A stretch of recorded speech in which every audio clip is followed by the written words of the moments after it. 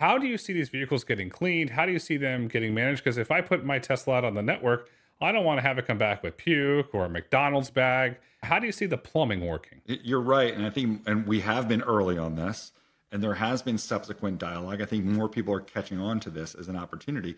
As we all know, Uber and Waymo are using third parties to do this maintenance. In Tesla's case, and again, when we look at some of those third parties, I'll give an example, Terawatt. You talk to Terawatt, who is a Waymo partner, like the primary issue for them is finding power and getting power to a location. We've addressed this on past podcasts. What does Tesla do best? Like the supercharging network is far surpasses anyone in the market.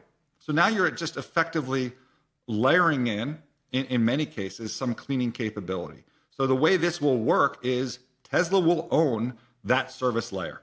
And in the future, when you privately own your Tesla and you send it out for, to get some revenue for that privately owned Tesla that you own, it will stop in a Tesla service center and be cleaned, potentially refueled if you want it, recharged before it returns to your home or whatever location that you may have.